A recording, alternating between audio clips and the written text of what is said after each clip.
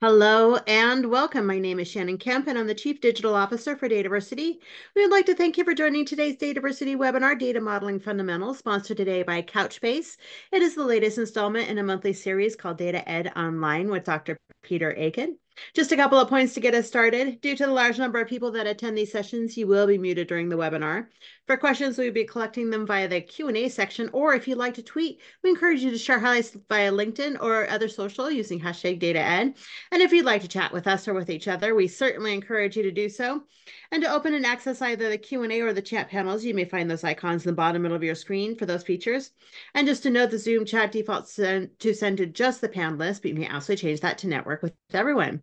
To answer the most commonly asked questions, as always, we will send a follow-up email to all registrants within 2 business days containing links to the slides. And yes, we are recording and will likewise send a link of the recording to this session as well as any additional information requested throughout the webinar. Now let me turn it over to Matt for a brief word from our sponsor, Couchbase. Matt, hello and welcome. Hi there, Shannon. Thank you very much. I'm going to go ahead and share my screen here. If I could find that button. It was there earlier when we were testing it. Oh, there it is. Share the screen. Right in front of me. If it was a snake, it would have bit me. So I just want to say a few brief words about some JSON data modeling and Couchbase here before I hand it over back to Shannon and Peter. My name is Matthew Groves. I work for Couchbase.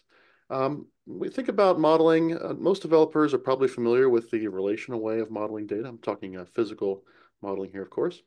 But if you want the benefits of a non-relational database, you got to think differently about modeling. JSON is flexible. What does that actually mean when we say that? What's the benefit of that? And one of those is the ability of developers and DBAs to adapt to requirements. Adding a single column to a database, a simple column like a country ID even, it can still be a complex, risky operation, often requiring downtime or at least putting it in read-only mode. Making that change in a document database does not require that alter. As a developer, you can just start adding it or updating existing data.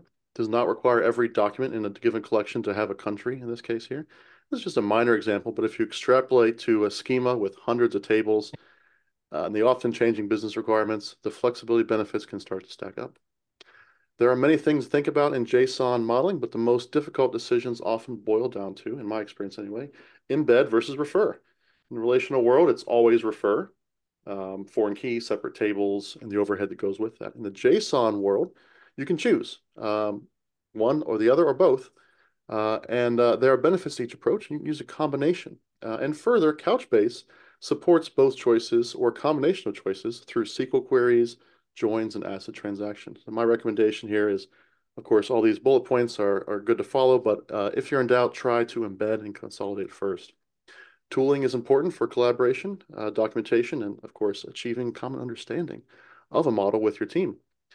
So there are NoSQL tools out there, Accolade, Irwin you may have heard of before, may have access to that already, but you can just get started with something as simple like a JSON editor online.org. It's a nice no-frills offering. And Couchbase has IDE plugins available for IntelliJ IDEs. So if you're using any of those, you can get the Couchbase plugin, and that can help you with a relationship mapping tool built right in, among other cool features right there in your IDE.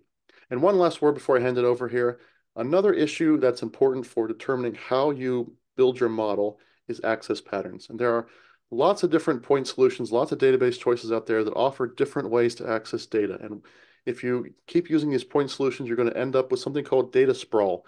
And that's data duplicated across the enterprise in different tools and the pipelines between them.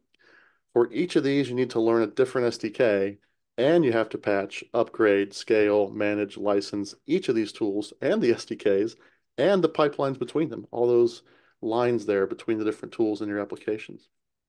And so this is one of the ways that Couchbase and Couchbase Capella is helping our customers to reduce cost and complexity. Now, at the core, Couchbase is a JSON document database with a built-in cache. We like to think it's the original multi-purpose database, but it also supports all these access methods and use cases. So just a few of my favorite SQL queries. Yes, SQL for NoSQL database, full text, geospatial search, eventing, analytics, mobile sync, time series, and more of those things. To break down the benefits, we like to say FAVE, fast, affordable, versatile, and easy as SQL. And we want to be your new favorite database. So check it out, couchbase.com. Thank you very much for letting Couchbase participate in this event. I'm going to hand it back over to Shannon. Well, thank you so much. And thanks to Couchbase for sponsoring today's webinar and to help make these webinars happen. And if you have any questions for Matt, he will likewise be joining us for the Q&A portion of the webinar at the end of it today. Now, let me introduce to you our speaker for the series, Dr. Peter Aiken. Peter is an acknowledged data management authority and associate professor at Virginia Commonwealth University, president of Data International, and associate director of the MIT International Society of Chief Data Officers. For more than 35 years, Peter has learned from working with hundreds of data management practices in 30 countries, including some of the world's most important. Among his 12 books are many firsts, starting before Google, before data was big, and before data science. Peter has founded several organizations that have helped more than 200 organizations leverage data-specific savings, which have been measured at more than 1.5 billion US dollars. His latest is Anything Awesome. And with that, let me turn everything over to Peter to get his presentation started. Hello and welcome. And hello and welcome to everybody. Shannon and Matthew, look forward to chatting with you more in about an hour. What I would urge you all to do is to take into mind what Matthew talked about, particularly in the area of complexity, one area that we absolutely agree on this. And this is one of the main reasons data modeling is such a fundamental but underutilized and underappreciated set of domain skills in this area. You might learn some of this during your college and university degrees, but at the same time, we find that it's being taught unevenly, and the emphasis is really a lot more on syntax rather than business value. Let me start off here by quoting a very dear individual who we revered in the community, a guy named Fred Brooks, and he wrote something called the Mythical Man Month, which was a good English explanation of why you can't actually do certain activities in parallel. They actually have to have precedents or dependencies involved in them. And he also made an observation, which we found extremely useful. Data representation is the essence of programming, said he. Show me your flowchart and conceal your tables, and I shall continue to be mystified. But show me your tables, and I won't usually need your flowchart. It will be obvious. And that is really the sort of paradox that we're faced with today, is that data as such an important aspect, this particular piece, putting together a shared understanding of these arrangements, is very, very difficult. So let's dive in a little bit. Again, the goal of the understanding is to make sure that we share it between business personnel, between technical personnel, and between the systems. So we have to have all three of those things line up in order to have communication actually work. And the place where you line it all up is in some sort of trusted catalog. Catalog being one word to describe business glossary. There's another whole list of these things that goes other places and makes other things. But the point is, you have to literally be all singing off the same set of definitions, or if you're a musician, the same piece of music here. And there's another challenge that goes with all of this as well. Now, I'm just going to declare I do not know Seth Meyers. I'm a fan, but pretend at one point that I gave Seth Meyers my business card, and he turned it into a joke. So this is the joke Seth Meyers would have turned it into. And I tell this mainly because it's something we also have to keep in mind about data. Business cards, really? We're still doing this? I hope your business is waste management, because this is going right in the garbage. Giving someone a business card in 2021 is basically steampunk. Great. I'll give you a call when I need my cotton gin repaired. Thanks for the business card. It's a great way to be sure I'll remember you in 6 months when I'm cleaning out my wallet. Dinner receipt, dinner receipt. Oh, right. This. Call me if you ever need data solutions. And what are those? You'll have to call me to find out. The only thing business cards are good for is to put in that fishbowl at the diner to see if you can win a free Reuben. Hey, business cards, get bent, you burn. So while Seth, of course, has a great sense of humor about all of this, it is more difficult for many people to understand why we need to do data modeling, and because they don't understand it, they don't tend to teach it as well, and that becomes a problem. So what we're going to cover in the remaining time that we have together for this session is, what is data modeling required for? And then section 2 will be, why is modeling required for data understanding? In other words, you need modeling to do a lot of things, and then we also need to use it to diagnose the way data comes out, and then how to use models effectively. Then we'll, of course, get to the part where we invite Matthew back on and go for some Q&A around this whole subject. So let's dive in right away and take a look for just starters and say, who out there knows what the number 42 means? And you may be saying to yourself, wait a minute, why do I care? Well, it's got a good story here. So the story is the number 42 is a prominent character in the Hitchhiker's Guide to the Galaxy, where the white mice and the dolphins who turn out to be running the world in Douglas Adams' mind, they also decide they'd like to find out the meaning of life. They create a gigantic supercomputer. It cranks for 300 years, excuse me, centuries, I apologize, centuries, and says the answer to the meaning of life, the universe, and everything is 42. Now, I tell you all this, not because you all need to go read Douglas Adams, although I'd certainly urge you to do that, but that everywhere I've gone around the world for the last several decades, at least one person in the room knows what the number 42 is. So try it sometime. You'll be amazed how it works. I know we're headed towards a model distinguishing three important concepts. Bear with me a little bit. I'm going to give you two other definitions of the number 42. The next one is, obviously, you can see the jersey on very famous baseball player and also movie of the same name. Different meaning for the number 42 there as well. Take it one more step further. Is Peter, me, allowed to consume adult beverages in the Commonwealth of Virginia, where I happen to reside? And the answer is you take my age, subtract 42 from it, and you get the number 23. All of these things may seem rather esoteric and why we would be interested at all in them. I've given you a series of facts. The fact that the white mice and the dolphin think the number 42 is the meaning of life, that Jackie Robinson's jersey is 42, and that the age for drinking alcohol in Virginia is 21. The question of what you're doing and how it becomes data is that we have to pair that fact with a meaning. I just gave you three different meanings for the number 42.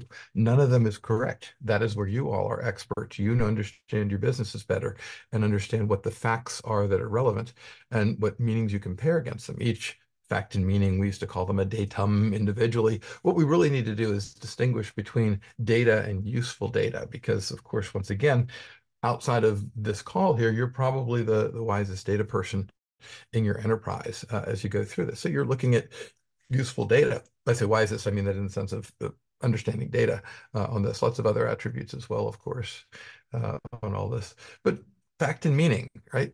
So 42, meaning of life, 42, Jackie Robinson's jersey number 42, Peter's allowed to drink in the Commonwealth of Virginia if his birth date was after a certain date in time. Again, these are all different facts, useful data. We also then have to distinguish, in almost all cases, what's the difference between data and information. And the answer is quite simple. When data is requested, it becomes information. That's pretty easy, pretty objective, and actually quite useful, grounded in the library science community around all of this. And observed by many, this is just one particular quote, you can have data then without information, but you can't have information without data. So now you've got objective definitions of both data and information. And we're going to take it one level up as well and find out this last thing, which is that everybody's been calling knowledge systems or wisdom systems or intelligence systems, BI, all these things. It's that next level up top of it. How do we use the information that we have requested to be turned over to us as data items in support of the mission of the organization? That is the definition of intelligence. So now you have three different components up there that you can look at, and all of these are arranged into, in this instance, a model. I'm going to call it an architecture for the purposes of this, but it is just as easily a model in this instance here, showing how these three terms, often misunderstood, can in fact and have been defined rather well since 1983. But once again, I'll say that the lack of focus in these areas has led to more confusion perhaps than not on this. Why do we need to look at this, the modeling in particular? And the answer is because systems evolved over time. As we built systems in the old days, and even today, we still build a lot of systems where the data is integrated with the actual application. So you're seeing the payroll data, the marketing data, et cetera, et cetera. And everything's fine as long as everything stays in its own silo.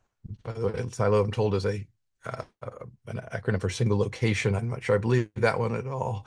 But you can see how it gets to be troublesome when you start to exchange data, whether it's cloud-based or otherwise. You still are starting to move things around. And what organizations eventually realize is the complexity that Matthew was referring to earlier becomes very problematic from a data debt perspective. We'll jump on that in just a little bit.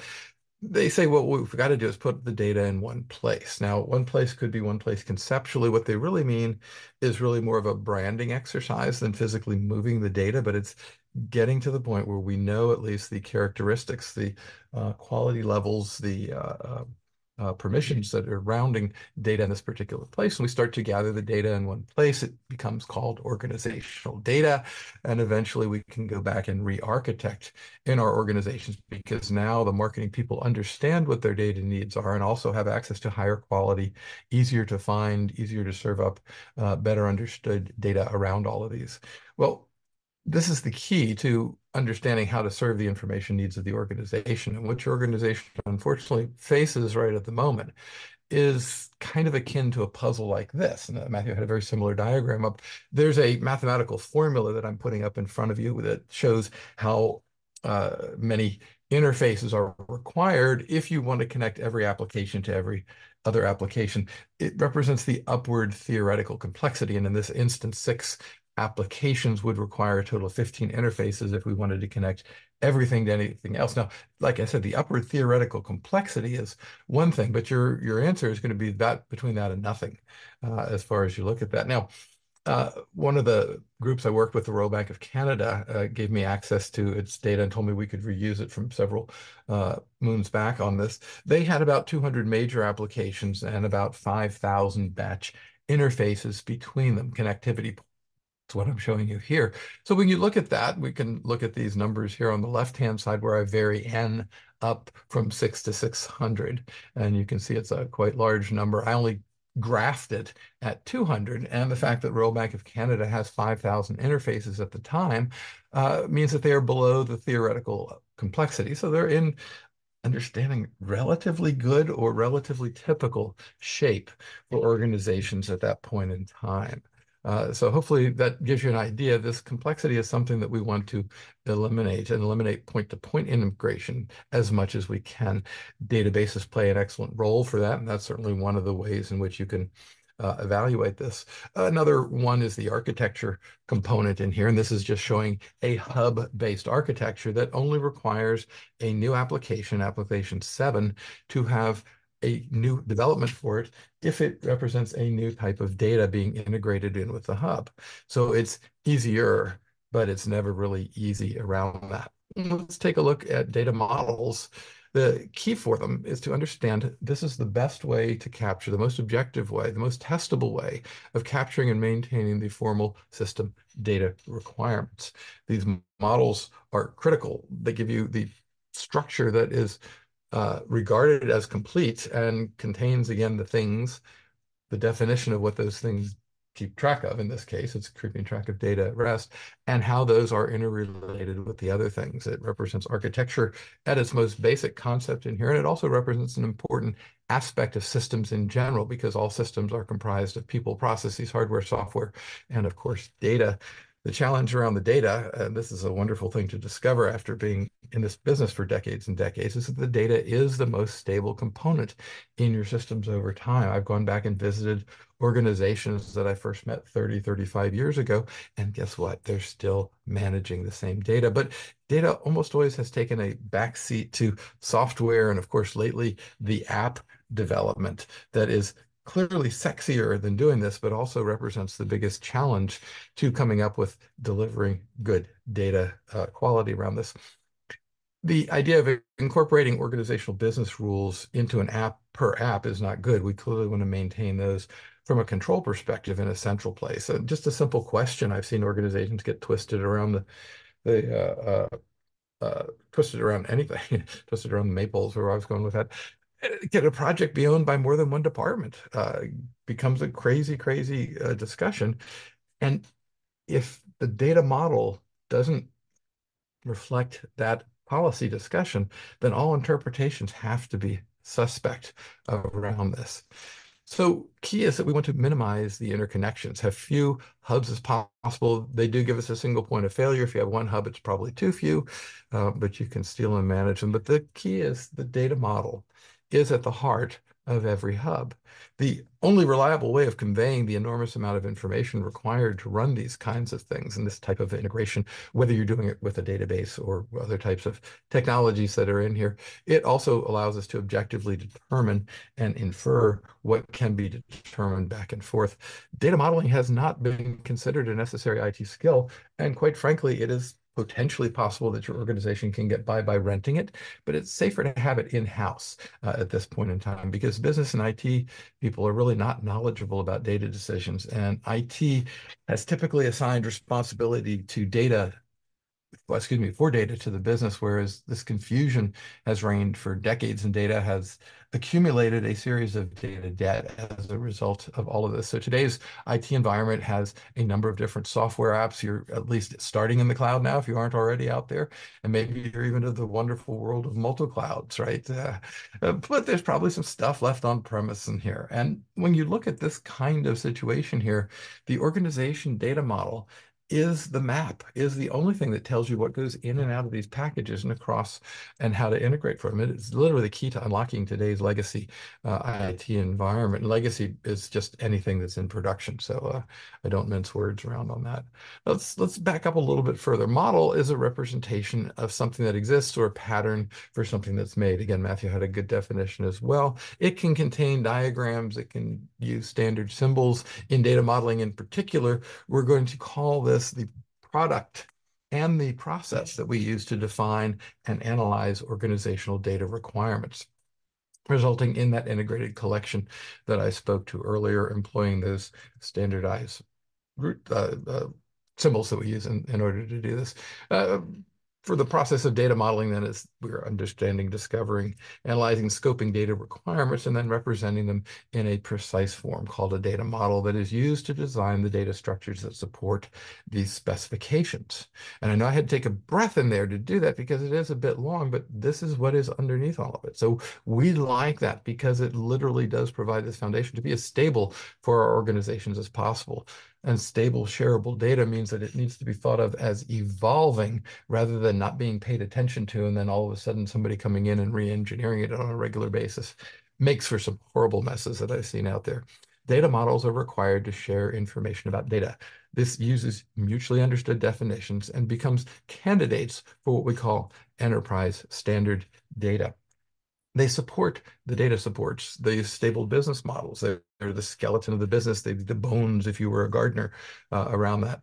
They have been this most stable structure, as I mentioned earlier. They are required as a condition of employment, deployment. You cannot go out and build your data products without having some sort of model in there. Sometimes it's just a file definition, and that's actually oftentimes completely insufficient. Many are not as useful as they could be organizationally, but they are considered a basic part of any system documentation, which means if you're employing those services from the cloud or other types of vendors, you should get a copy of that data model from them.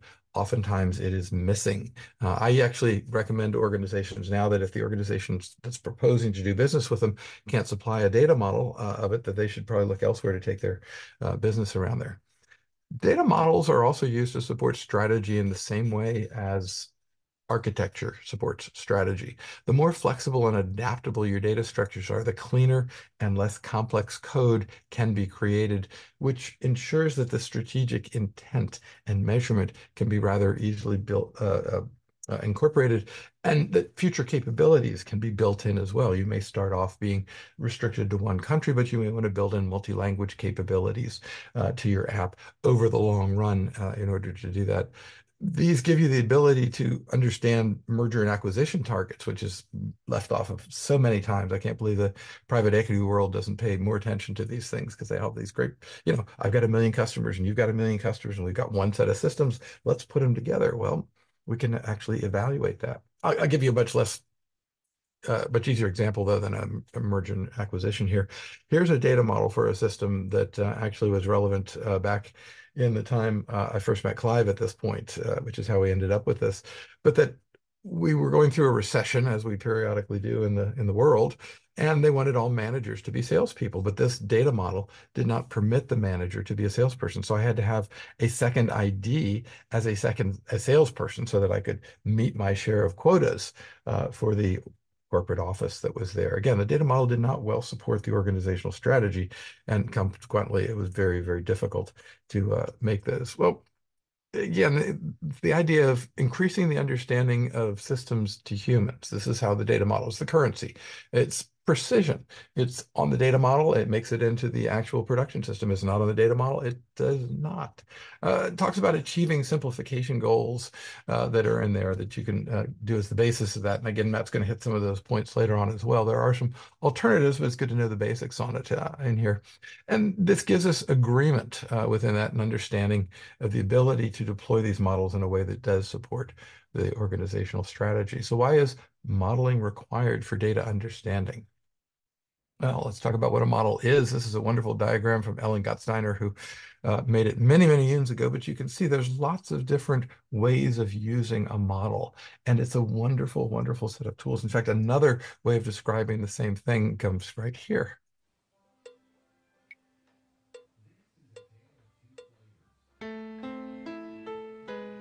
I'm not sure why they played Stairway to Heaven behind here in order to do this, but watch the little balls as they're doing this. Is a physics demonstration, but models then represent expertise. You can store and formalize information, filter out completely extraneous details, define an essential set of information, help understand complex system behavior, monitor, predict conditions, communicate more effectively, both from a novice to an expert perspective, but also from business to technical.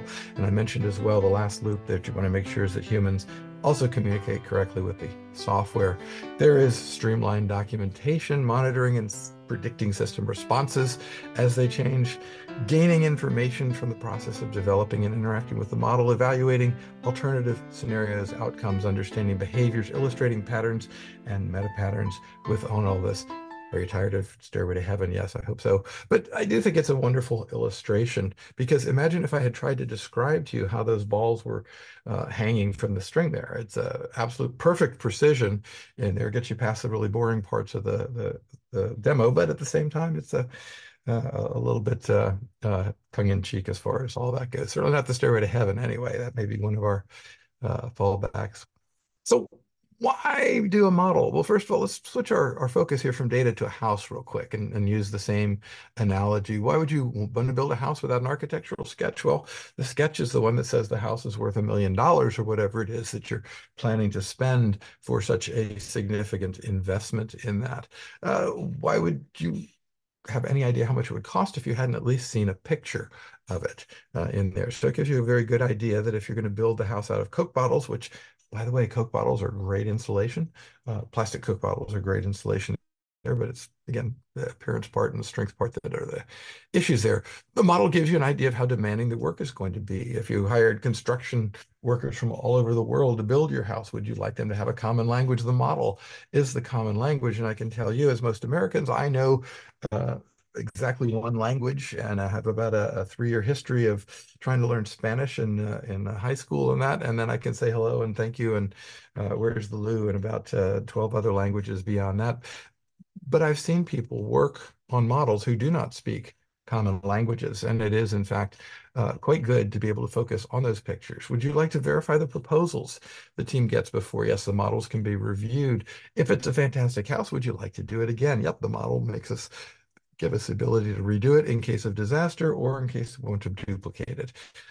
Would you drill into the wall of your house without a map of the plumbing and electrical lines? And the answer is no, no, no, you need those blueprints. So for all complex systems, they have data models. The question is whether you know them or not. Because if you don't know them, if you don't understand them and have them documented, they cannot be useful to you. I'd like to take us now to the Princess on the P reference here. Here's the P down here that Hans Christian Andersen said kept this individual sleepless up here at top because it was ruining the sleep. Well, unfortunately, if you get a data error in your system somewhere, it can either be a data error of itself, as in the data needs to be cleansed, and it may take literally a half a decade or so to get beyond certain problems that you have in terms of flushing things through, but it also can be a structural problem, and you can be stuck with that structural problem literally forever in there because not understanding the way in which data works and it locks in imperfection for life if you don't have a good data model at the center of it. And you'll talk to many people who will say, yep, we've seen that. It restricts the investments that you might get and decreases the organizational data leveraging, but it accounts overall for 20 to 40% of IT budgets that can be devoted, that are devoted to migrating, converting, and improving the data all the way around it.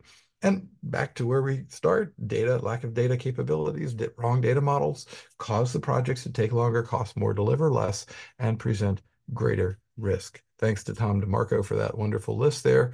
I'm not sure who invented the term data debt, but it is equally as cogent here. We can see looking in this particular place that this example of a mess is a problem, but you can't really see how data debt slows your progress, decreases your quality, increases your risk, and causes things to slow given that.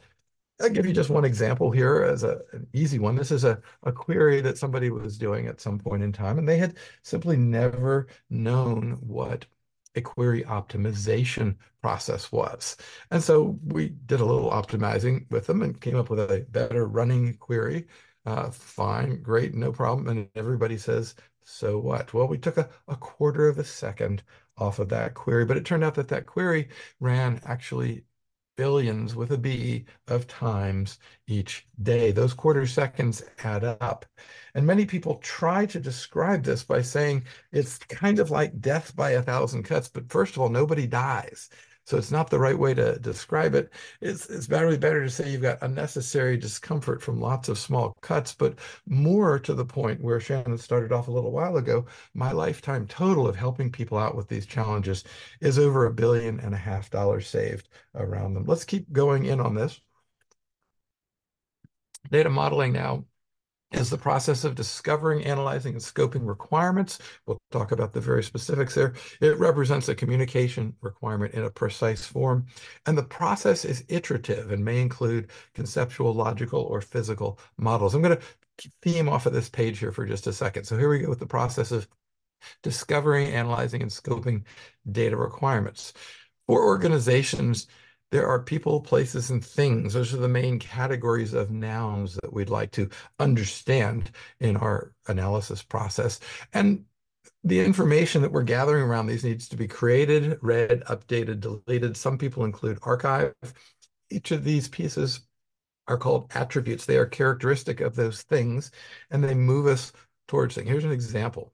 The attributes here are ID, description, status, sex to be assigned, and reservation reason. The thing ID means we need to be able to identify one unique instance of them out of all of the other instances. And decisions about this mean that we've made some requirements decisions around them. For example, the organization is determining that female things have to be available to be reserved. All right. If we don't, we're doing something that isn't correct. All things have a status that we can look up. All things can be assigned, many things can be assigned to females as well as other genders that are there. ID permits that distinction. Description gives us a ability to go in and describe each of the things individually in there. These things represent communicate requirements in this precise form, the data model. So the attribute is the characteristic of an instance of business things. Again, here I have an attribute club ID that tells us something about this data collection. In particular, clubs need to be identified separately from one another because we use the little pound sign there to tell us that it's a primary key. Club-specific information is therefore likely maintained, and that some concept, some organizational level exists above the club level in our abstraction that we're looking at. So here's club ID in the context of several other things. Attributes describe an entity. In this case, as a current promotion, a maximum period for obligation.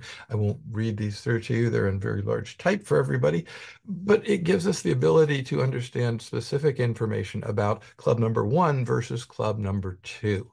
And then we need to organize these things in a way. And what we're saying in this diagram is that there's a relationship between club and club member, but we can't associate them directly together because that's a many-to-many relationship.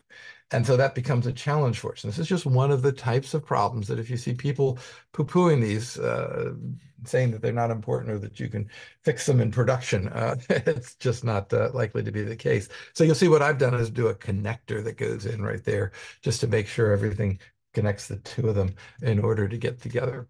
There are at least 4 different notations that people use. This is something that our colleague Peter Chen developed. I believe he was the first to publish it. Randy Bachman put together one that was looking like this. They all tell you essentially the same information. James Martin had this style, and then this one is done by Clive, who is called information engineering. And this is really the main thing. Just use the one most people use, which is information engineering over here. But if you see any of these other models, you go into an organization and they say, we're a Chen organization here, it's okay. None of this is rocket science, and you can figure out the translation very, very quickly.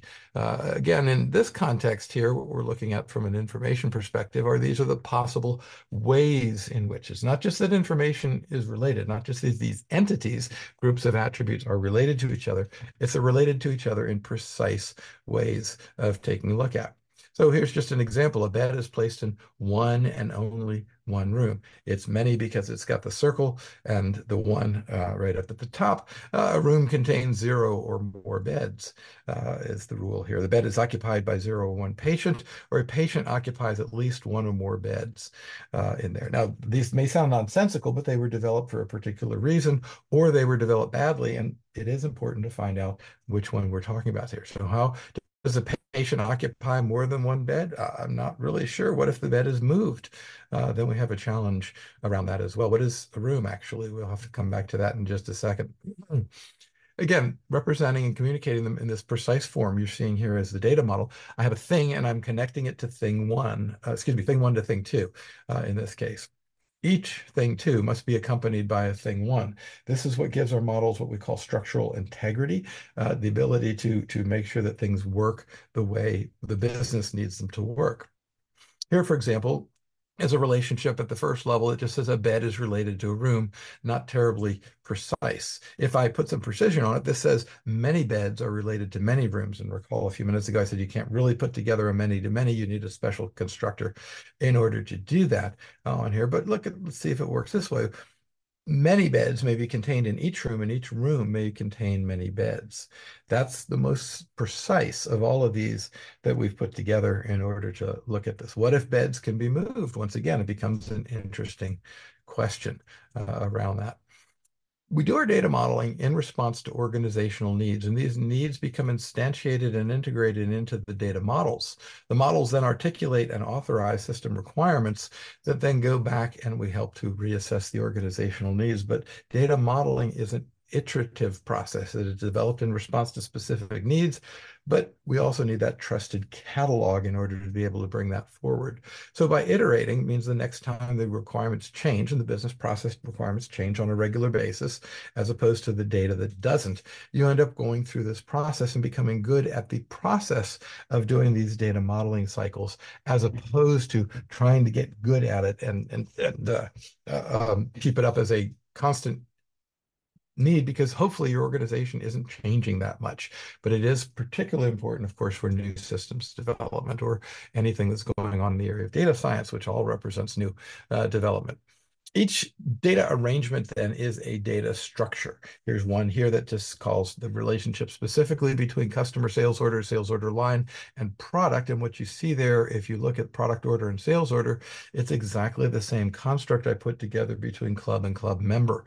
One of those things that if you've been doing this for a while, you can see it over and over again. So the characteristics of data structures are they provide a grammar in order to do this. And these give us constraints for the data object, forcing them to be unique, moving them into an order if that's appropriate. Again, lots and lots of options that are out there in terms of looking at it. We want to get, of course, the right balance and optimality in there as well, taking on the way in which they work. Data models are put together in small components.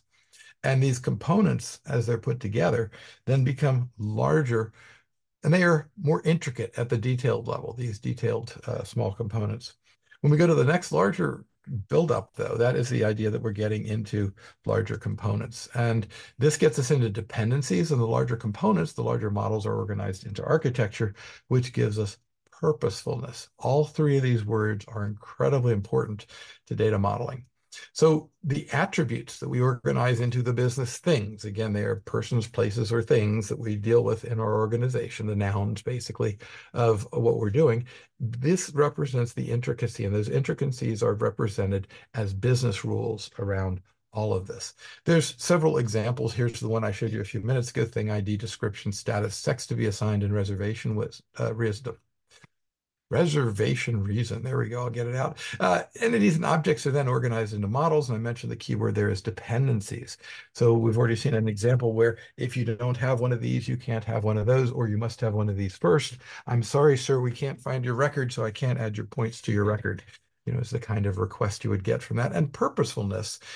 Again, architecture should be organized purposefully, but they're very difficult. Here is, for example, a picture of an architecture, or sort of.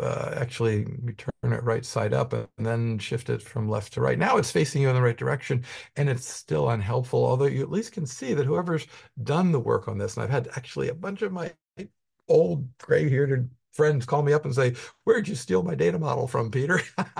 So you can see there's an orange part and a green part and a purple part. And again, these are ways in which people maintain this type of information. Ideally, you'd take this and put, of course, into a case tool so that you didn't have to look at it on a piece of paper and try to figure out what's actually going on.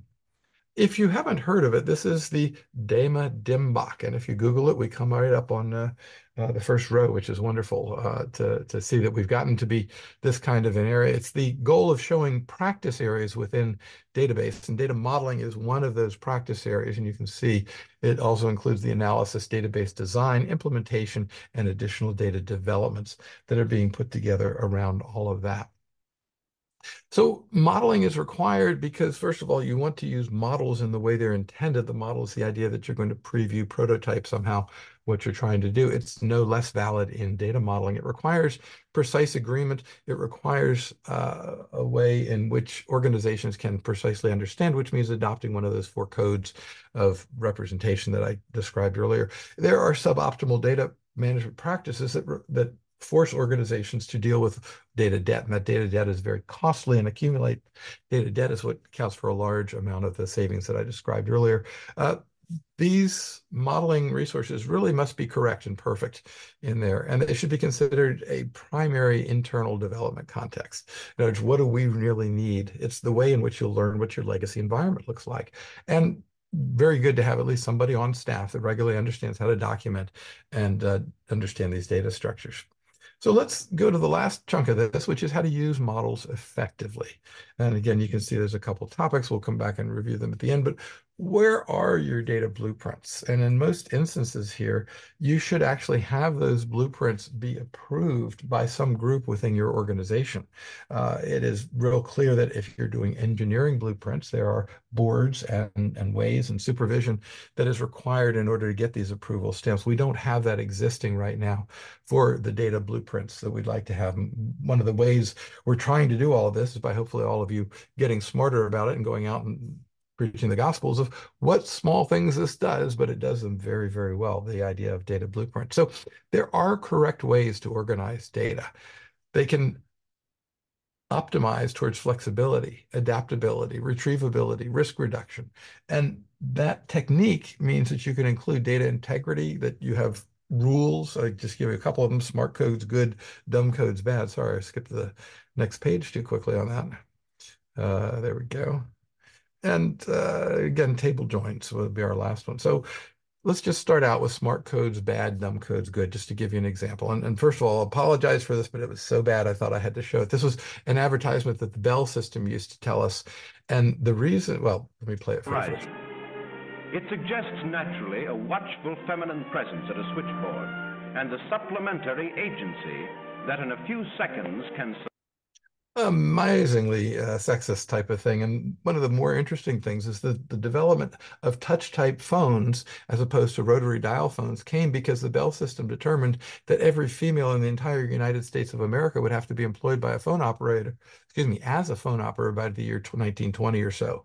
And so that is what prompted them to develop touch tone phone dialing. For those of you that remember that a long way. But what we used to do was in my own hometown, Richmond, Virginia, 804 was the traditional area code. We've, of course, grown out of that, but it was a N0N type of algorithm. And if a telephone piece of hardware saw that pattern, it came through and knew it was doing long distance. But we ran out of those numbers. Most people have multiple telephones at this point, considering your iPhone, perhaps a home phone number, and perhaps an additional device that's connected to the internet in there. A second example here, again, just all when they switched this, they had to go back and reprogram all that equipment. A second one here was I had a very smart business school dean who was looking at courses that we had here at the business school. And you can see they're labeled 360 through 369. And they wanted to add another business school course. And the dean said, but you can't. You've used up all your numbers. Now, wouldn't that be a really bad way to run a railroad? But again, these are the things that happen as people don't understand all of these.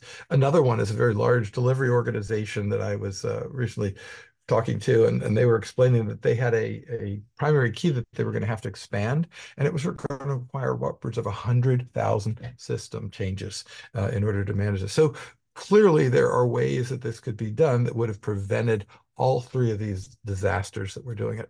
If we're talking about table handling, it's equally as interesting. Table is a collection of data items that relate to each other. The representation of the database itself can be quite confusing. I'm going to give you an example. I like to give you something you could take away with. So this is the music app in iTunes, in the Mac OS platform. I'm certain there's an equivalent in the Android world. And I'm looking at just a particular example of something I was looking at, Oscar Peterson collaboration that he did from Helsinki. So wonderful, able to look at it.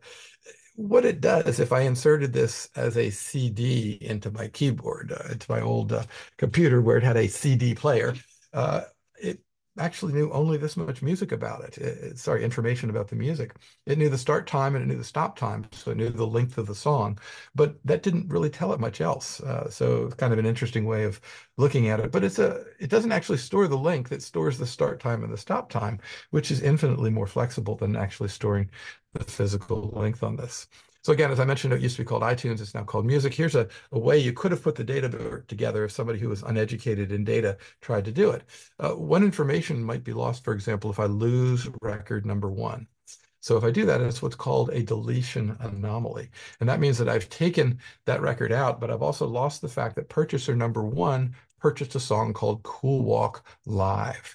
Again, if that's the table that I have, that is the result. It may be unintended and undesirable. It's usually undesirable. There's another thing called an insertion anomaly. What if I want to add a new song? Suppose I want to add a new song called Cakewalk, and it costs $1.29. This is the first fact. The second fact, I have to have both in order to add it. It requires somebody to buy Cakewalk Live. So I can't add something to that row until a future purchaser buys a copy of the song.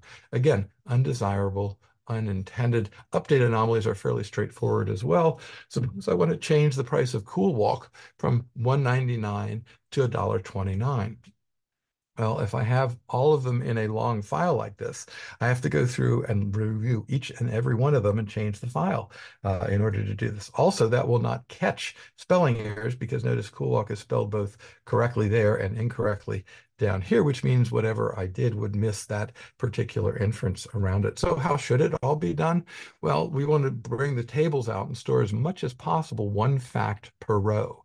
And this is really key for large volume transaction designs in order to do this. The original is up top, the not broken out one below. Again, the two pieces are done by joining the tables. So data from the two tables are joined. there should be one instance of a pricing record for every instance of a purchase. And that type of little structuring there leads to a whole lot better, more flexible data structures than before. There are many other aspects of good data design. I'm books that we'll reference towards the end here that will be helpful to you. Let's turn our topic to the definitions now. We've talked about them for a little bit. Again, a bed, as far as being a metadata, well, a piece of furniture I might want to use in order to do that. So I'm on a case tool, a tool that maintains all the definitions, a glossary, something you sleep in. Okay, very, very interesting. On the other hand, here's one I encountered when I was at the Defense Department here. A bed was a substructure within a room, a substructure of a facility location. Do you see why I was using rooms earlier on my examples? And again, it's got a purpose statement. It's got a source where it came from. It's got an association, very poorly labeled, but it's still clearly one or many to one in order to go into the room. It shows the actual results in there. In addition, however, we'd also maintain the the attribute about the data element, whether it's been validated or not. If it has not, you can label all of your models draft. And that's very important because management has to give you the resources to turn it from a draft version into a final version of it. But here was what was interesting. In this particular instance, we discovered, oh, I'm so sorry, I switched the page on you. I discovered that they were going to put a transponder on the bed and they were going to use the room to keep track of the beds. And we wouldn't have discovered this if we hadn't gone through the data model with them. The key bad idea of this, of course, was nobody had a good answer to the question, what room is the hallway? And of course, that became a real interesting challenge around all of that. So here's one way in which data modeling extraordinarily helpful to your organization. This is an insurance example, just defining, in this case, 4 specific items that a large group of people, a work group of people beyond a physical work group, all get together to use. And I've seen these things placed around organizations where it just says, look, this is a cheat sheet for how to use this type of it, how these things are related. And by the way, this is the corporate reference to the term. So it is not officially just something on the side. Here's another quick data modeling example. What you see here is that there's nothing structural preventing automobiles from being represented to multiple customers. That might be an issue if you're trying to do something along this. Here's another one here. It says pricing is not included in the catalog. The pricing is on each line item, which means if you were a customer of this organization, you'd be pretty sure you had to do some negotiating in order to get the pricing that you wanted to be able to get.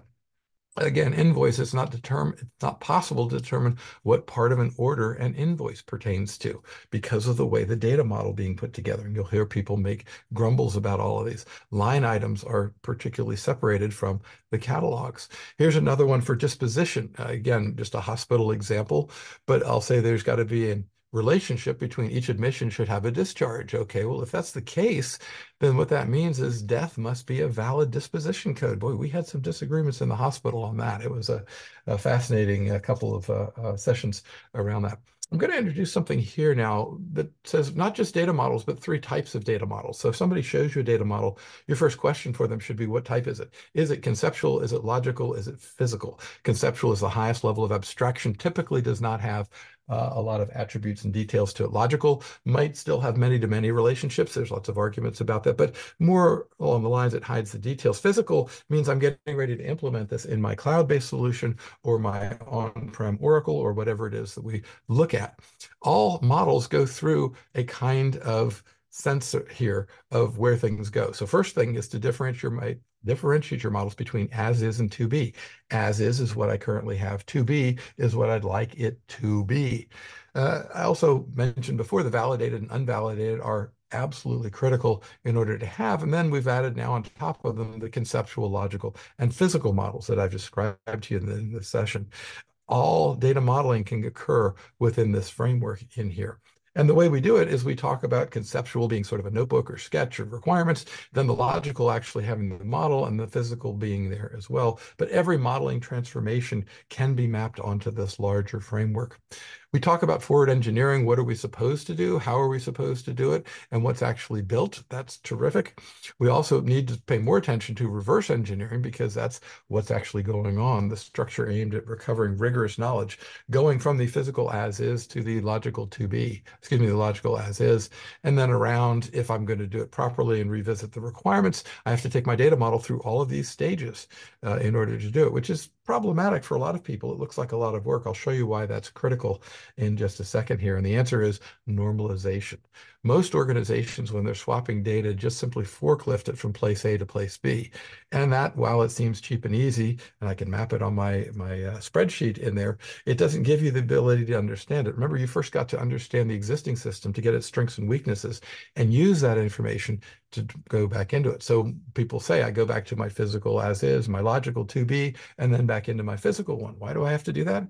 Well, it's important because I need a technology independent piece to understand how best to implement it. I could have implemented something based on rules or technology that was 2 years old that is no longer valid. And I go forward and people go, why am I doing that? Well, the answer is as well, when you're doing it properly, you're also coming to this stage and you're incorporating additional requirements into it. These are business requirements that can't be communicated to the users at the physical as is level. And now that blend of orange and green, the next version of the data model that I showed you before, becomes our technology dependent IT. And most importantly, you have now made your technology switch for your users a whole lot easier. Each of those cycles has a specific focus that you want to do this. There's just a couple things here at the end as we finish up. It's hard to get people to want to do this. They don't understand why they're doing it. So don't tell them. But do at least keep them focused on the model purpose. We're trying to understand the relationship between soda and customer here at PepsiCo, for example, in here. We want to come out with a model that represents that relationship to a much better understanding than we do now. We need to understand the characteristics that differ between, what do you mean it's the primary means of tracking a patient? How is that going to actually work if we push things around and go into a hallway? What hallway is the room? And finally, here's a mission right here. Are we allowed to job share? Because COVID has just hit and I need to be able to do job sharing really, really quick. Can our systems do that? Again, a quick reverse engineering exercise can get you the answer there real quick, but don't tell them that you're doing data models. Just write down some stuff. This is what I'm doing. This is why. Arrange it and make some appropriate connections between your objects, and you've got what you need to do. Data modeling process follows fairly straightforward. You identify the entities. Again, slowly, don't tell people that you're trying to do this. Identify a key for each entity. Draw a rough draft of the entity relationship model. Then identify the data attributes, assign those attributes to each of the data models onto the entities, and then map them, and that'll be great. But your modeling should evolve. If it doesn't have some changes in it, it's probably wrong. If you have no disagreement at all, it's going to be they're not paying enough attention to what goes on. You may discover that you need to continue to refine your model as you get more mature with the process.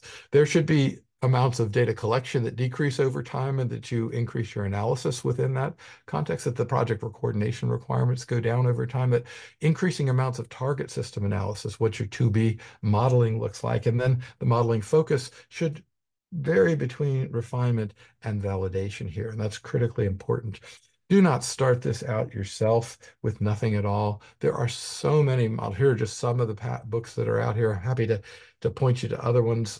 In particular, Len Silverstone's in the bottom right-hand corner, volume 1, 2, and 3. If you can find a physical copy of them still on Amazon, they come with the CDs so that you can actually drop it right there into your case tool and be able to use it. So we've spent quite a bit of time here looking through these things. Again, understanding what is data modeling required for. It's communication tool. It's also a communication tool between business and technical, between business and technical people, and also our technology. Those three pieces make it a little bit more difficult, a little bit more challenging, which means we have to be very precise about what we're doing, achieve the simplification goals that we're trying to do, focusing in on some very specific points of agreement, and building and deploying stable business models that support the organizational strategy. Why is it required for data understanding? Well, first of all, you have to understand what a model is. A model gives you the ability to understand something without actually having to do it. It gives you precise definitions and understandings. Mostly, if you're doing suboptimal data practices, you're accumulating data debt. Data modeling is considered a best practice into that. In fact, the important details of the model have to be perfect, just as syntactically, if you're creating a code, it has to be perfect as well. It should be considered a primary iterative development process. I'm so sorry, I hit the wrong button there. There we go. Uh, it should be really in organizational capabilities to understand and document data structures. If you've got any interns in your organization, it's a great place to go and be able to get them and pull them to use. How do you use data models effectively? Well, first of all, it's a standard communication form. It reduces these corrosive anomalies that just keep grading and grading on people as they're trying to go through things. It gives you a motivation for focusing on those purpose statements, understanding that you're not defining it because it's a bed, but you want to describe the purpose of why you're actually requiring it in there. There's a goal of forward engineering that you're going to develop or build, but if you're trying to understand, you're going to be reverse engineering, and both of those skills are going to be needed. So we're just about out of time here. It's just a quick summary of what we're doing. The goal has got to be sharing. There can't be disagreements. It's a simple way to exchange information. It provides a solid model that's been there forever. The modeling characteristics should evolve. If they're not, nobody's not paying attention. Modeling is a problem defining as well as a problem solving activities. And you want to use modeling as understanding that it is a living document. It's got to be available in a searchable manner, and it's paramount to adding color and diagrams to whatever you're trying to do. In other words, you don't want to stick with just the boring parts of it. So we're right at the top of the hour. We've got next things coming back up, but it's time to invite Matthew back on and welcome Shannon back to the channel. Peter, thank you so much for another great presentation. As always, if you have questions for Peter and for Matt, feel free to put them in the Q&A portion of your screen. And just to answer the most commonly asked questions, just a reminder, I will send a follow-up email for this webinar by end of day Thursday with links to the slides and links to the recording, along with anything else requested. So diving in here, you know, do we need to do data modeling, all types of data models with unstructured data in graph or vector databases? Absolutely. And I probably should have given a little bit more of a disclaimer there to put what I'm talking about in context. The vast majority of this material is focused on what we call tabular data. And that's the data that you typically see in a spreadsheet. Matthew, I'm sure you're ready to address the other types of data that are in there, because nothing ever stays the same in IT. We always add to the complexity of what we're doing. And thank goodness we're able to do that. Matt, are you there? Yeah, I'm here. Yeah, certainly, I agree with you for sure. And one of the things I mentioned in my little spiel beginning was some of the difficulties of technical difficulties of making changes to relational data, and that's one of the things that we can address with databases. The NoSQL databases, like were mentioned there, graph, vector, certainly JSON as well. Thanks, Matthew. Perfect. So is there work regarding combining clearly defined physical model, reusable and shared logical model, and high-level conceptual modeling of business process into a single quote-unquote intelligence model? I'm looking into defining the different layers into an archival description model, and such work needs an ISO or similar to reference. I'm chuckling a little on that because, of course, everybody wants to get the one solution, but I haven't seen anybody have any luck with that. But certainly, the more that you mechanize, automate the process of doing data modeling, the more likely you're able to have the ability to switch back and forth between models. I can remember something from Visible Corporations many, many moons back where you could specify a logical model, link it directly to requirements planning statements, and other kinds of things. I don't want to give an advertisement for a competitor around that, but it's something that most people would consider kind of natural. But here's the problem. We are not teaching students in school that case tools even exist. So it makes it especially tough for Matthew, who comes out and says, look, I'm trying to tell you that the traditional old world will get you so far, but in order to work in today's environment, you've got to explore these other options around it. And we are just not doing a good job of educating the kids around that. Matthew, what do you find in terms of customers? Is it a conceptually, are they getting, everybody likes easier, but do they understand the how of the easier, and are they mature enough to be able to implement it in a good fashion? Yeah, I mean, that's definitely an issue industry wide. And I mentioned kind of one of the symptoms of this is, we're using different point solutions and just adding complexity and stacking complexity. Um, and certainly in your presentation as well, you kind of showed some of the benefits of having like a hub or a more central repository. And some of the use cases we call a customer 360 is where we have customers who have these dozens of disparate data systems, and you know, putting together a cohesive picture of a single customer, for instance, is impossible to do. So you have to kind of gather that data into a single place to make that more easily viewable as one piece. It is extremely difficult. I think one of the things I didn't emphasize perhaps in the story, I tend to say that a data modeling exercise should be designed to complement some other type of analysis that's going on. So that while the best practice used to be organizations would try to maintain an enterprise data model and have good logical and physical data models of all of their systems, I don't find that that's actually the practice more. I can remember Larry English back when he was with us would walk up to a front desk at an IT shop and literally with a stopwatch say, how long is it going to take you to find the data model of this? And so we're doing as much reverse engineering now as we are looking through libraries trying to find things. But all of this gets us towards the point where we need to have more of a focus on this. And I just find there's a big deficit, particularly at the leadership level, of understanding this. They tend to think that, oh, if I don't, if I'm betting something else, I'm either going to do one thing or the other, or that this new thing will be able to do all the old things as well. And sometimes it's the case, but sometimes it's not. You guys that are on this call are the best experts at having to decide that. And these models can be what you can use to help persuade people that the ability to insert a row is going to be an ongoing capability that we're going to need. And consequently, an inflexible traditional database may not be the best way to do it.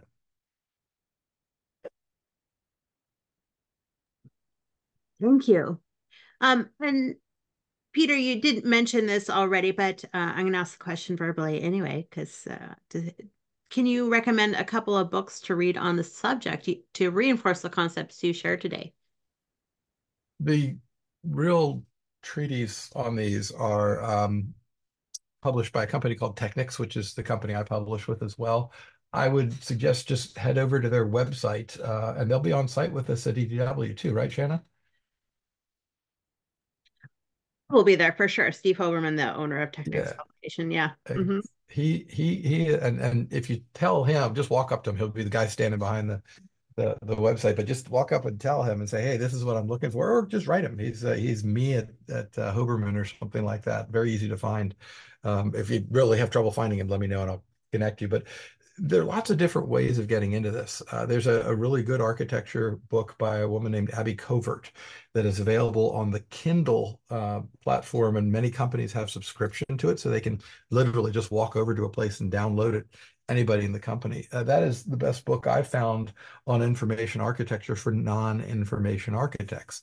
But if you're already into it, one of our colleagues, remember Graham Simpson, Shannon? He wrote his doctoral dissertation on whether data modeling was a design activity or a documentation activity.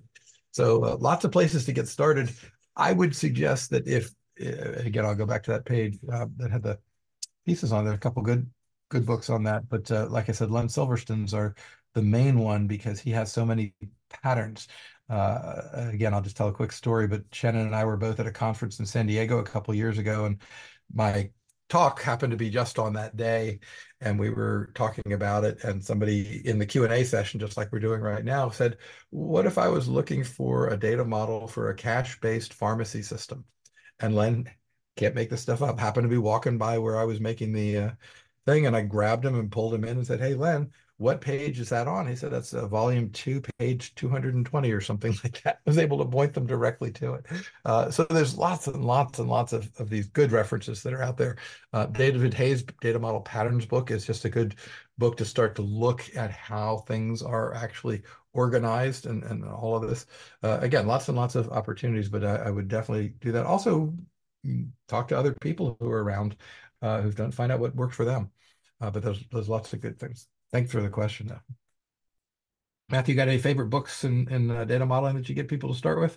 Yeah, so I don't necessarily want to highlight any competitors either, but there's a book I think is well known among developers called Data-Driven Design by Eric Evans, and it's a lot of the same concepts that you've presented here are there as well as kind of the domain language is central, right? It's not just about the technical implementation, but coming to a common understanding. I'll have to look that one up. I haven't seen the book. I love it. And I All right, put Technics, and there's lots of links going on in the chat there. I put the links to Technics great. publication in there as well. So I love it. Being curious and consuming lots of education is good. All right. So, are there any tools you can recommend online and free as a bonus that can help generate models from existing spreadsheets? Yes, I don't know them right off the start, but every semester, because our university budget for case tools is zero, I start the students out by looking at case tools and free case tools online. So there are lists of them, and it's not hard to find a couple. One that I use that I wish was a little better is something called Lucid Chart. It's a very nice modeling tool, but it doesn't have the integrated data dictionary with it. And that's usually missing from all of them. So we maintain that out in a spreadsheet sometimes because that's the way it works on that. Matthew, what do you guys do when people want to do modeling of your data capabilities? How do you guys approach that process? Yeah, so if we're talking physical modeling, I did mention some tools to You did. just have relationship diagrams in my session there. So we have a IDE plugin and some third-party vendors that provide tooling for all kinds of databases, including Couchbase. So those are the kind of the tooling, um, uh, physical tools that are out there. Super. Bunch of good recommendations there. Indeed.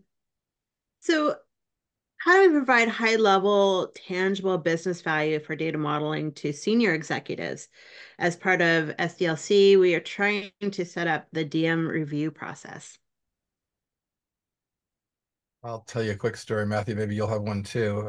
I got invited to China last fall to speak to the Shanghai Data Exchange. And one of the things they wanted to know was exactly that question, which is a good question. How do you achieve value from it? Now, my solution here is not going to be a solution to your problem, but I guarantee you there is something that you can talk about.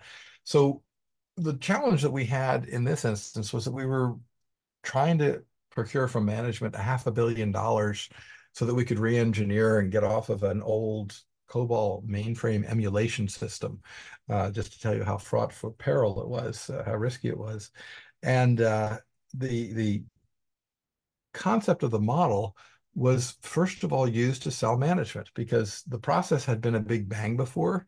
And I'll just give you one statistic was that their end of day job after they converted ran for 48 hours. Now you might think to yourself, well, that's not so bad, but that end of day job has to run every day. So yeah, it doesn't work. And so management was reticent to invest any more money into it. And we had to show them a data model of how we were going to do the system replacement parts. And I have that as another presentation. I can't show it to you guys right now, but it is a really a model that was super, super useful to help. Now, not all of your presentations are going to be management and going for $500 million in that kind of a process. So the next question comes up, well, how can this be useful? What we found is that the waste of human capital, remember that 20 to 40% of IT dollars are spent. I've seen people who have been sitting in a room for literally days trying to figure out a problem, neither of whom knew data modeling. And I show them data modeling, they go, that's exactly the tool we needed to have. I wonder why neither of us knew this. So it's not just that it will save, produce more sales or decrease your costs and things like that, but it's really going to be talking about saving and preserving your human capital. Your training departments will absolutely love you to have logical models of your systems because people understand from logical models how things work. Remember Fred Brooks's quote at the beginning, show me your tables and I'll understand and I won't need your flowcharts. It's a very, very true concept around that. Again, Matthew, any stories on how that? Yeah, and no specific customer stories are coming to mind other than, we've got some customers that are, have gone from 3 or 4 systems down to 1 or 2. And, some of the benefits really depends on what they're trying to accomplish, like their industry they're in. So it could be risk reduction, right? It could be better cost efficiency, or it could just be faster time to market. And of course, there's, like you mentioned, just the kind of the additional overhead of having to maintain, upgrade, patch multiple tools. So if you can consolidate your model to fewer different point solutions, that's going to potentially give you those benefits. Think about it. When in your environment do you actually get the time to go in and look at a system and say, how can I reduce its complexity? How can I help to improve this picture? Remove that objective down there at the bottom that's causing this particular person up here at the top to be sleepless. not often, but if you do have that as an option, that is a very good way of looking at it and saying reduction in the complexity of the system generally will result in a cleaner system, a more understandable system, a system that's less risky, and a system that actually is more understandable. My question, of course, is how are you going to understand a system at all if you don't have any data models? And I have seen that happen a lot. But that's one of the things we face. Anyway, good question. Thank you both. It's true. It's we hear that a lot from companies. So communication or we've seen that a lot from companies a lot and no data models. Communication maps between entities has always been my understanding of a conical model. I'm very confused. I hear many differing thoughts. Can you expand on that? I think the question was, what's a canonical model? And you're Yeah. right, that has been an ongoing source of confusion. What we're talking about here, and I'm going to flip back to the books page actually, because and again, by the way, Matthew, you may have a completely different understanding of this too, which feel free to jump in and go the other direction. But it's been an ongoing discussion. Um, what what Len was actually trying to do in his data model resource book was put together a bunch of canonical models. He called them universal models. But the idea is, gosh, well, let's step back for a second. If you've traveled internationally, you've probably seen the SAP ad in the airports. All the best companies run SAP, right? And that's probably a true statement. But if you think about it, if they're all running with the same processes, what do they differentiate themselves on? And the answer is data in there. But if I also say I need a data model for a cash-based pharmacy in there, and it's on volume 2, page 22, why start from the terror of the blank screen? And that's really what happens in most instances. Organizations are just terrified of that blank piece of paper to go in there and say, let me start modeling. So don't look at somebody else's. Find something somebody else has done that's close to what you do and evolve that towards where you're going to go instead of trying to create it completely from scratch. Or even better still, reverse engineer the last version that you had. You'll get a lot of good information out of there real fast. So a canonical model is sort of the way it should be given all other things are the same. So a canonical model for doing research, there are canonical models for doing clinical trials. So the FDA knows how to connect with you and understands what processes that you're running and what tests that you're running on all of them. Some people like to say, well, therefore a canonical model is something that, proscribes what you're supposed to do. And I don't think you should quite take it that far. Your business is got to have some sort of differentiator, and your ability as an expert data person in there is tied to your ability to help the organization realize the value that comes out of its data. I went on for a bit, Matthew. Did I give you time to come up with one?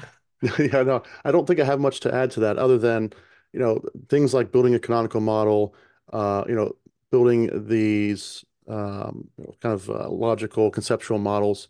It does take time, right? And organizations, I often think of that cartoon of like a caveman with a square wheels, and someone comes up and says, this is a round wheel. It's going to help you." And they're like, "We don't have time to do that. We're too busy." So, that sort of thing can be freed up if you can uh, consolidate your models or consolidate your data stores and consolidate all the data pipelines. And so that can free up some resources to work on these things, which can lead to, more differentiation and more value. If you try to build variation into something, you're more likely to get it than if you just happen to assume it might show up.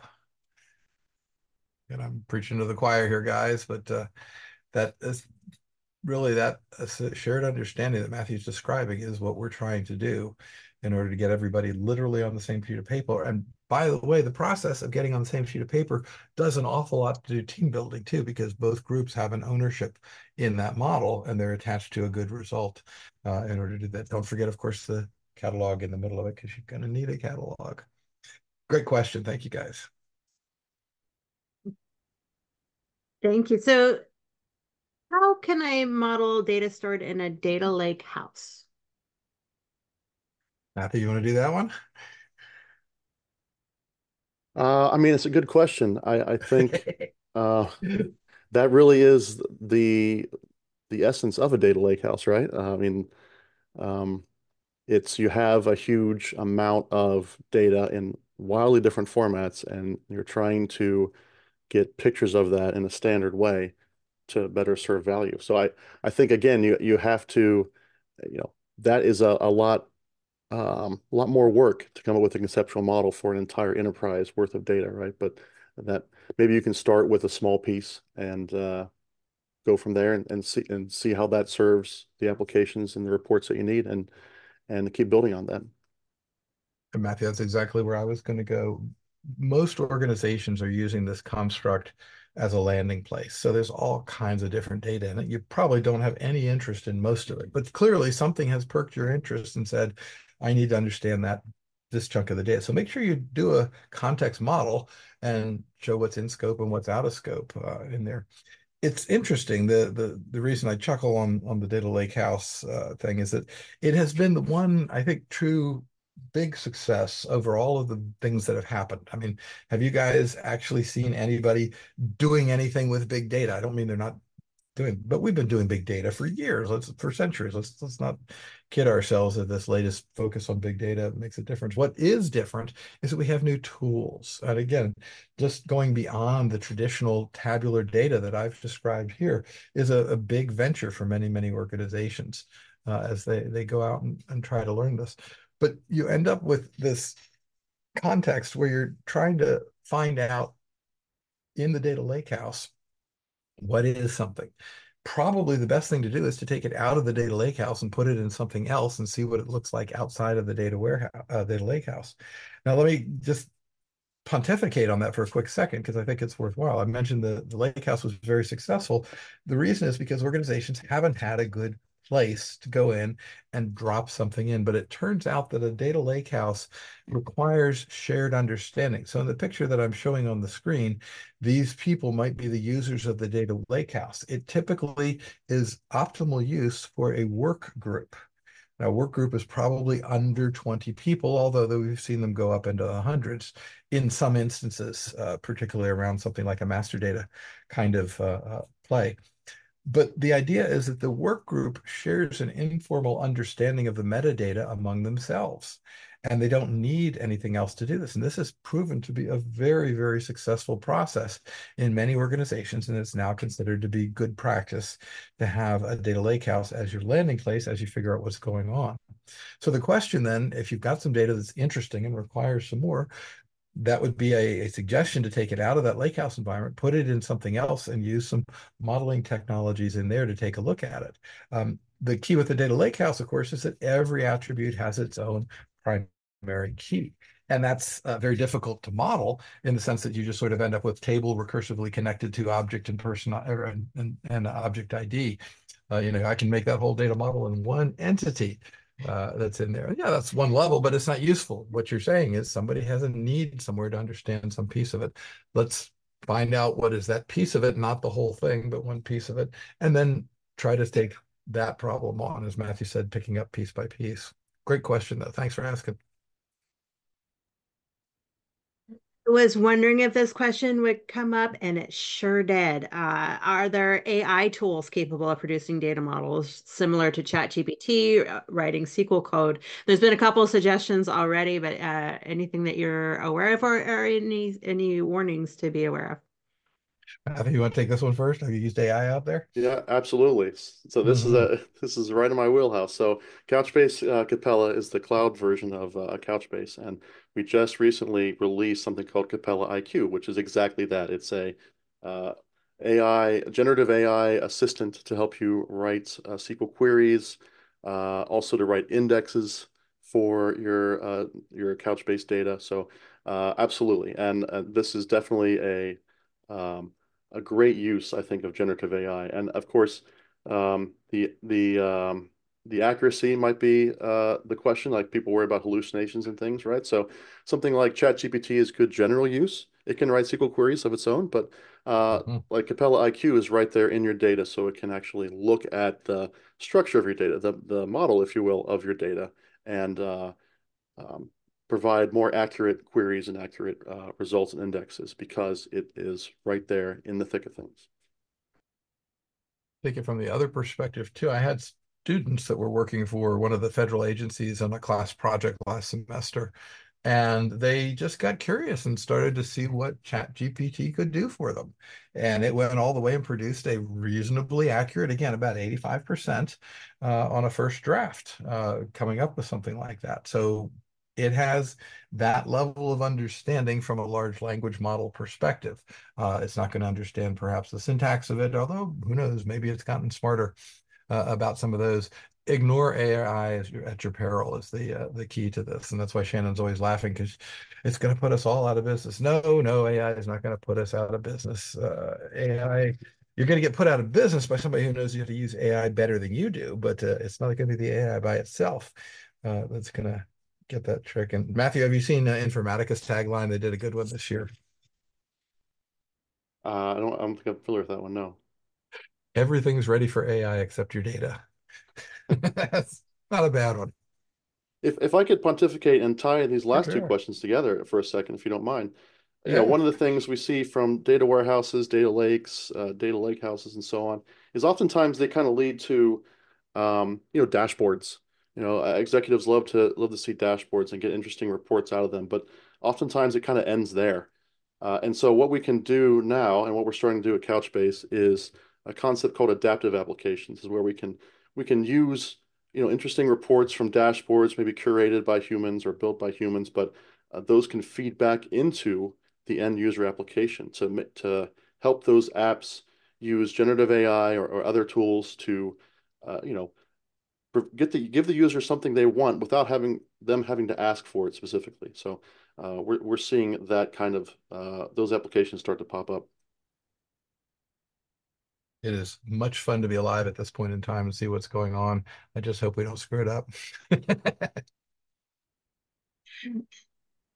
It's very, very true.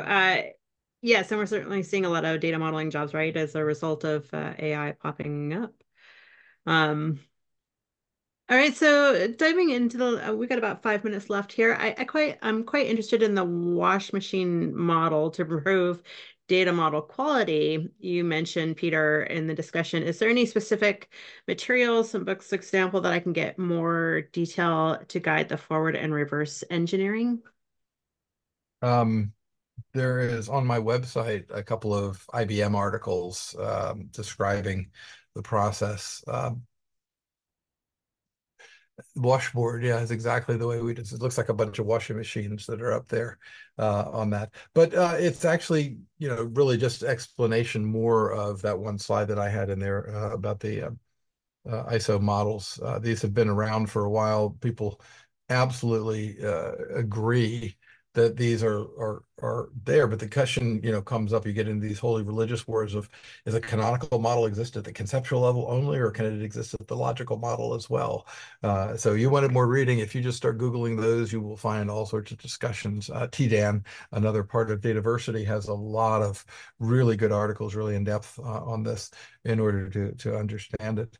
Yeah, I do find that the wash basin stuff does tend to work pretty well when organizations, oh, I'm going to do a data model. Well, what type of a data model is it? Existing or is it aspirational?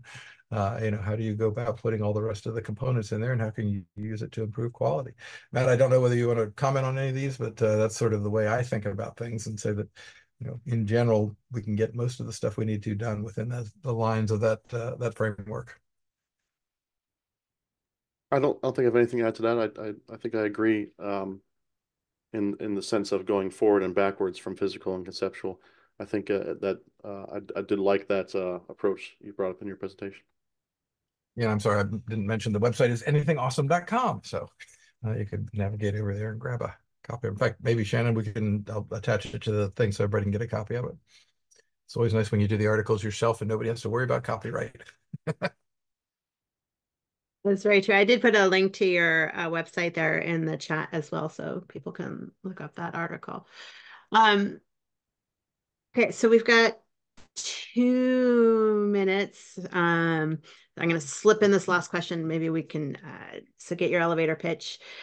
Can we perhaps point this AI tool to the data lake after obfuscating the PIIs, of course? Is there an easy way out for safeguarding such assets from AI and data lakes? Well, there's lots of privacy frameworks, but of course your data lake is usually very far up in your data chain and has not been processed to that degree. So it's probably more of a process question than a technology question. I don't know, Matthew, but thoughts on that? It's certainly always fun to point an AI at something and say, go forth and multiply, right? Yeah, I'm just trying to understand the question. Is it an issue of concerned about PII and giving that to a large language model, or is it more like what can we do with AI? I think I'm trying to understand the question there. I'm guessing they were trying to connect the last two just like you did. If Yeah. somebody's got a data lake and, how do we model it? Well, maybe put AI in there and let it figure it out, right? Well, I think certainly if we're talking about building queries and ways to access the data, I think you don't necessarily have to send the raw data, just kind of the structure of the data, the model, the metadata. But then I think if you're trying to provide additional context to an AI, then you're going to need to involve something, probably vector databases and vector search. I think is kind of the current way of finding related concepts. Via nearest neighbor and vector embeddings and such. So it's kind of two different approaches that AI can help with a lot of data. And the real key is, again, just when it gives you results, double check them. Nothing wrong with that. It's still going to be faster than creating from that blank sheet of paper, but it's been known to be wrong before. And now we've got what's the algorithm that now poisons AI data, so you're actually going to be people are going to be digesting poison data, and it'll come back out through the large language models and screw everything up. Oh, it's so much fun to be out there. Anyway, Shannon, we've reached the end of the time, haven't we? Yeah, reached the end of the time. Oh, thank you both so much for this great presentation and conversation. Matt, thank you for joining us, and thanks. It's always a pleasure to have you, and thanks to Couchbase for sponsoring today's webinar and helping to make these happen. And thanks to all of our attendees for being so engaged. Just again, a reminder, I will send a follow-up email by end of day Thursday with links to the slides and links to the recording. Thanks, everybody. Have a great afternoon. Thank you, Matthew. Thanks, Peter. Thanks, Shannon. Thanks, Al.